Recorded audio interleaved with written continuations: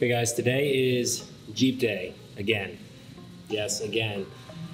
I was underneath the Jeep. I knew I needed U-joints on the axle side, on the passenger side. I was in my driveway, jacked it up, and I wanted to just check the ball joints, wheel bearings, stuff like that, because if I'm tearing out the axles, I was thinking to myself, I might as well just check everything, whatever needs replaced, I'll just do it then. And I checked this side, and check this out. Oh yeah. It's good. Real nice. So it looks like the wheel bearing, but I bought ball joints, wheel bearings, and U-joints for the axles, and enough to rebuild even my spare axles that currently the U-joints are shot in as well. So I'm gonna get into this video and I guess kind of do a tutorial on how to do U-joints, ball joints, wheel bearings. But I'm gonna dig into this, and whatever I feel like I need to cover, I'm gonna cover. So it's gonna kind of be a how-to, but might be mixed in with some other good stuff.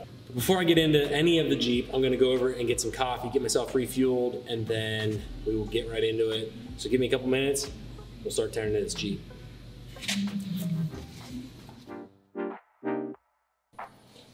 Okay, here we go. Hardest decision is always, which one do I want? I'll try this blend right here. Give it a shot.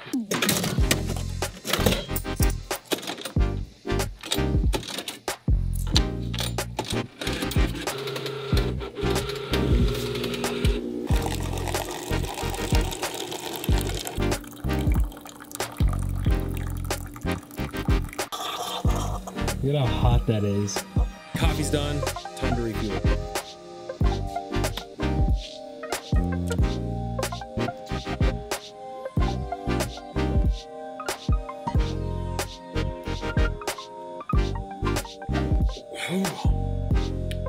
One cup's never enough. Let's do it again. You know you're really tired and ready for coffee when you just inhale it, and that's what I normally do. Check this out. If I could get an IV coffee drip and function throughout the day, totally would. There it is.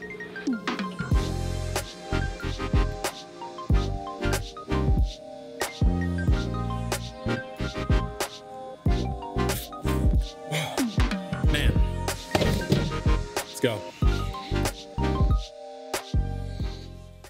Okay, let's get you guys situated up here. There we go. Okay, now ball joints, U-joints, all of that stuff was always a huge, stressful event for me way back when I just started wrenching.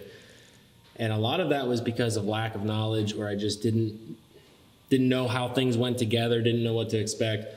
So it's actually a pretty easy process, and a lot of this I'm just gonna time lapse. But you obviously rip off your wheel. There's just 5 lug nuts there. Anybody can do that. Pull that off. Then you'll have to pop your caliper off, pull your hub out, which is only 3 bolts. They use a little 12-point socket, and you can then slide your axle shaft out. And then we can tear into the ball joints. None of it is overly complicated, but I think that we tend to overcomplicate stuff, especially like I said, when we're first getting into this kind of stuff. And that's why I thought this might be kind of a valuable video, but I don't know, maybe you guys will just scroll by it. But either way, let's do this. I'm gonna time lapse this, and then I'll talk when I feel like I need to talk.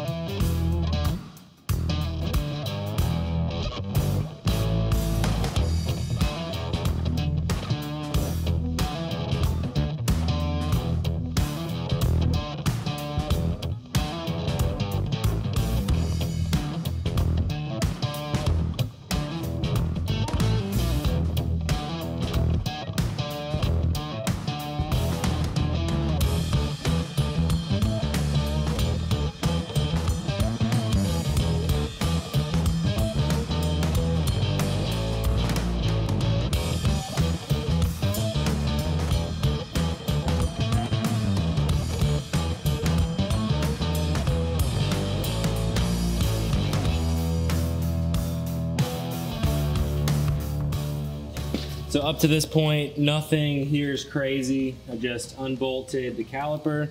The caliper on my Jeep is a little 1/2-inch socket. It's 2 bolts, just standard looking bolts here. Notice how mine are coated in anti-seize. It's probably been, I don't know, 2 years since I did brakes. Still coated, looking nice. I do that so the bolts don't get stuck in the caliper. But here, check out this slot. So that's the wheel bearing, definitely sloppy. So I'm absolutely replacing the wheel bearing. And then I'm gonna take you over to the other side and show you the sloppy U-joint. The U-joint on this side seems tight, but I'm gonna replace them both. Okay, I'm hopeful I can show you this. Hopefully you can see. This bearing feels tight, but check this U-joint. So sloppy. So definitely doing the U-joint. Now these ball joints, upper and lower on this side, felt tight. I normally replace them in sets, so we'll see. I'm probably gonna replace everything. I'm mostly gonna show you guys tearing apart the other side though. So over here on this side, you need a, let's see, this is a 13mm little 12-point socket. I don't know if you can see that. There's 3 bolts in the back of each hub, and you just gotta pop them off. They're kind of weird to get to, but they should come out. If it's been a while since you've done this, your hub might get stuck inside. That's the only downside. That's why I always anti-seize all my stuff.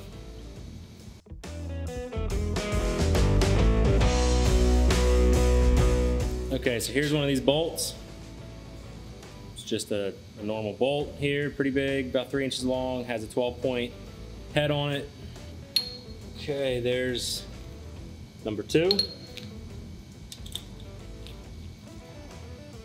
So right there's bolt number 3. Now this hub, I already have the nut and I have the little castle cover, cotter pin, all that stuff out. So this should just come out. So there we go. I'm just gonna push the center of the axle out. Yeah, that feels terrible. That is so bad. Jeez, I cannot believe I didn't notice that. But it's probably honestly the diesel motor making all that noise, clacking, that made me not realize that my wheel bearing took a dump. But it's bad. Like I can barely spin that by hand. It's that hard. So yeah, that was about to fly apart. It's good. Inside of your axle tubes, you have seals, and we want to be very careful when we're pulling out the axle itself.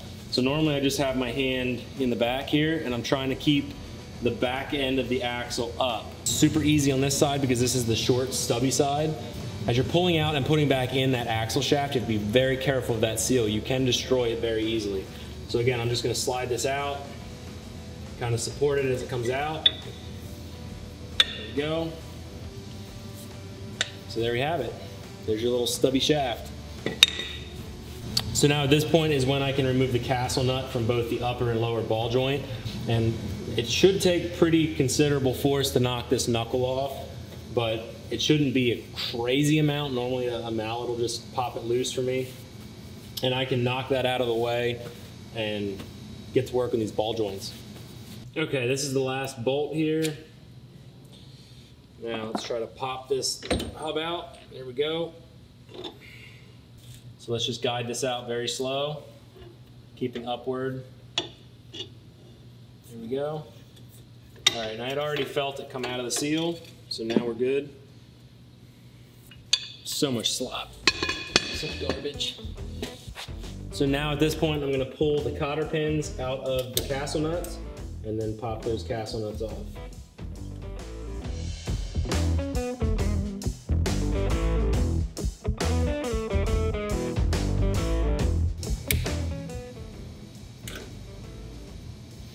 Got it. Cotter pins can sometimes be the biggest pain in the butt of this whole entire job. It's funny how it's sometimes the little stuff that just completely screws everything up. Now I'm going to pop the castle nut off the bottom.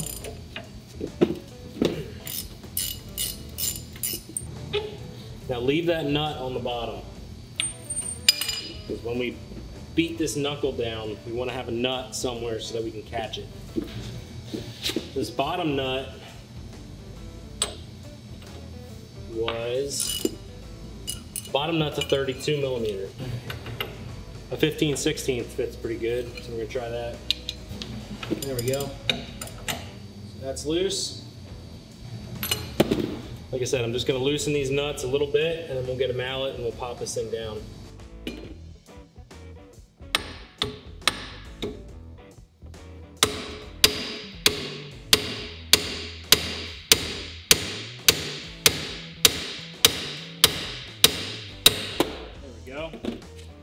All right, so I showed you that for a reason. Notice when I was beating down on it, I didn't really get any traction. I didn't really get far at all. If you hit right here where the actual stud goes through the knuckle, sometimes you can vibrate it loose. It worked out great. Now I just gotta pop these nuts off. And as you can see, that's why I kept the nuts kind of down a little bit. Just enough room that it could pop it loose, but not slam on the ground. Sometimes you have to put some up pressure on the knuckle because you'll actually be spinning the stud in the ball joint. I just had to do that. I was trying to loosen the nut, but it was spinning that stud. It's little things like this that are so frustrating the first time you do ball joints. There we go.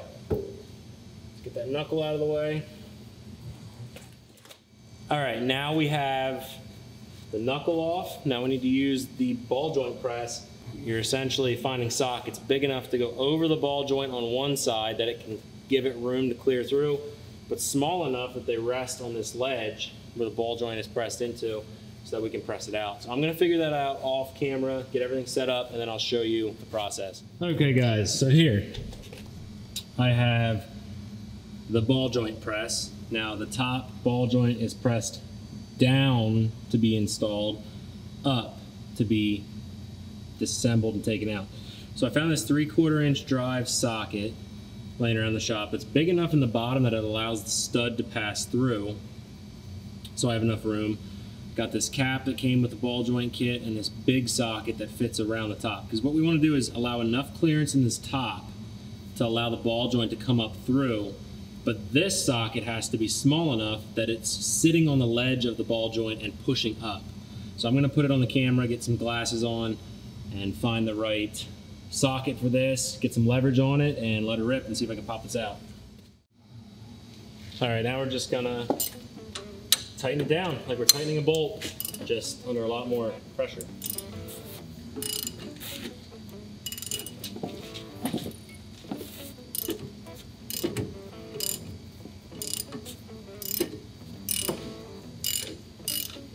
All right, so that ball joint looks like it has been pressed up. So now we'll loosen this out. Normally they pop pretty loud. I'm kind of surprised. Yeah, there we go. One ball joint out. Piece of cake, right? Nothing to be stressed about. Let's do the bottom one. Okay, on the bottom one here, we're gonna be pushing straight down. So I have a socket that's big enough that the ball joint can fall through. I feel like this one's gonna be a lot tighter. We're gonna find out and see how that works. There's no grease fitting on the top of this, so I'm just pushing straight down with the stud. We're gonna see how that works. I just have a feeling that this one's gonna be a lot tighter, but we'll see.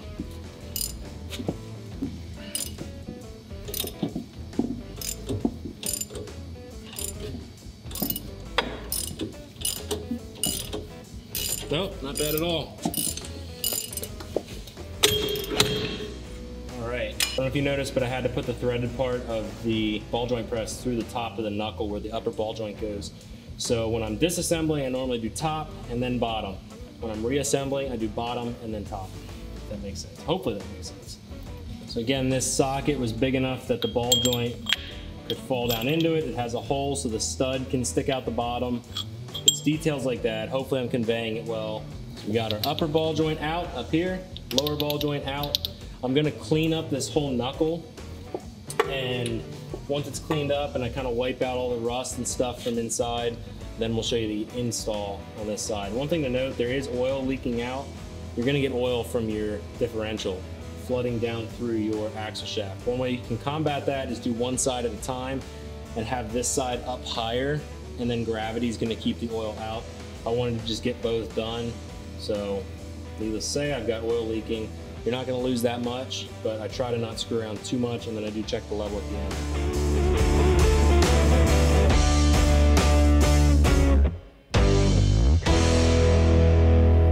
Got the new ball joints in my hands here. So this is greasable, that's kind of cool. So now what I'm looking for is a socket that's big enough to slide over like this, but small enough that it keeps pressure on the ball joint. We're gonna try to start these off very square. That's such a big deal. Do not start them crooked. You will completely screw yourself if you do. I need a big enough one up top that it's gonna allow everything to pass through. Flat. I'm gonna put a flat bar in here. All right, there we go.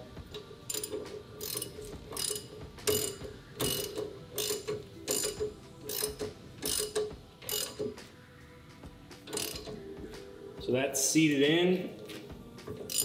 Now let's pull this all apart and make sure everything is square and the way it should be. Use my flashlight and just look all the way around the edge. Make sure everything's up against. Yep. Okay.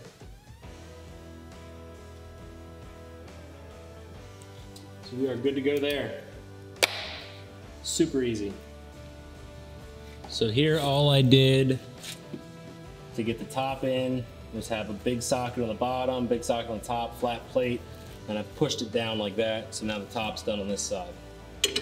Okay, now we got the new ball joints in, now we can rotate our knuckle over and begin to get that into place.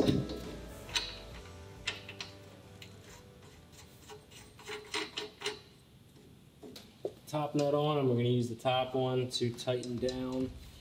Let's figure out what size this is.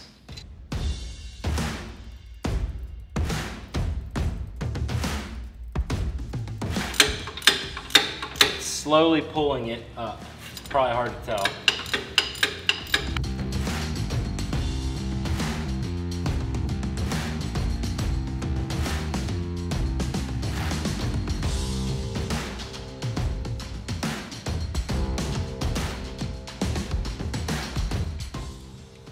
Alright, so we lined up the hole for the cotter pin. Slap that in quick.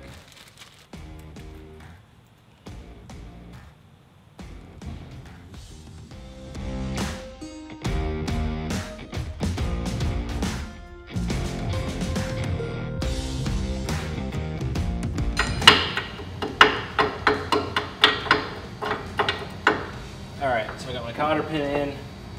Everything's solid. Good to go.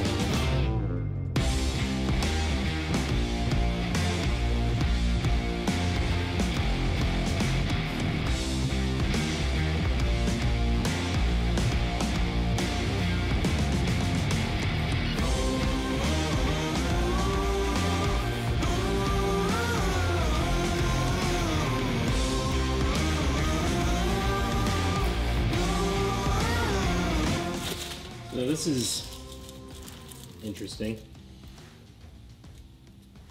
This ball joint has a grease fitting capability like the other one, but instead of being somewhere that makes sense, they gave me this little elbow that I guess they think is gonna work. There's no way that's gonna impact my U-joint. So I'm probably gonna just have to grease this thing once it's installed and cap it and call it a day, unfortunately. but I got 2 cotter pins in one bag. Got the win.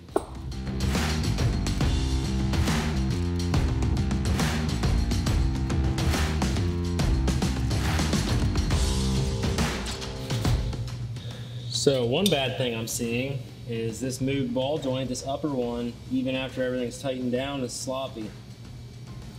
So that was the one that was easy to put in with just a hammer.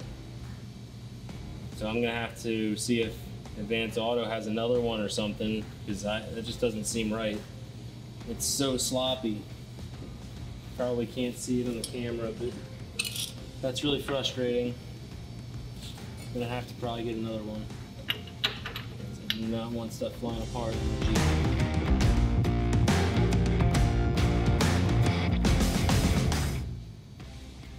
Jeep. Okay, I popped the knuckle back off because this is just too loose. Look at that. Popped it out the hand. So that's not gonna fly. So this is definitely out of spec. Okay guys, I'm back. I grabbed a new ball joint, replaced the other one.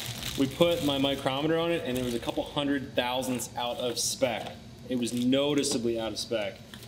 So hopefully this new one that I got, same brand, Moog, Problem Solver. I don't know, hopefully this one doesn't give me the same issues, but we're about to find out. All right, so it's already tighter, I can tell. The other one would drop in until it might have had a 32nd of an inch of clearance, and I could just kind of smack it with my hand.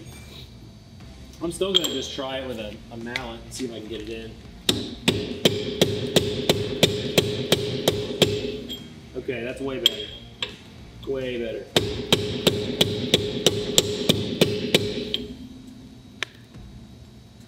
Couple more. Nice. Yeah, the other one, as you guys saw, was just sloppy. It would rock in the knuckle when I was wiggling it. That is not good. So we're good there now.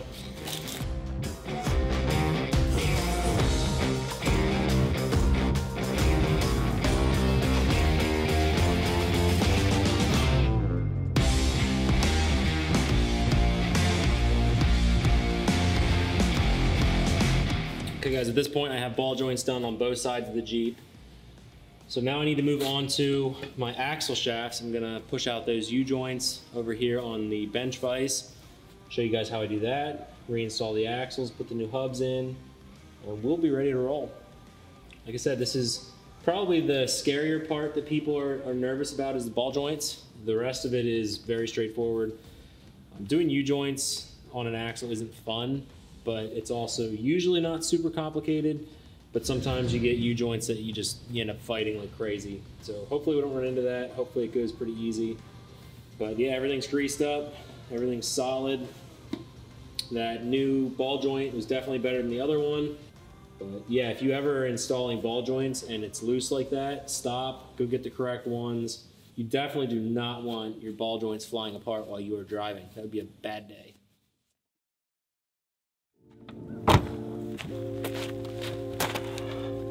Okay, so that was pretty easy. Nothing to be stressed about. Yeah, ball joints can kind of intimidate people, especially the first time that you embark on the journey of switching out your own, but it's really not something that you have to be that stressed out about. Now, what I'm gonna say is this video ran on way longer than I had originally planned. Originally, I was gonna show you guys replacing the U-joints on my axles right after doing the ball joints. I was gonna make it into one video. It would have been like 40 minutes, and this video was already long enough, so I'm ending it here. There's gonna be a part 2, so stay tuned. In the next week or two, I'm gonna drop that video.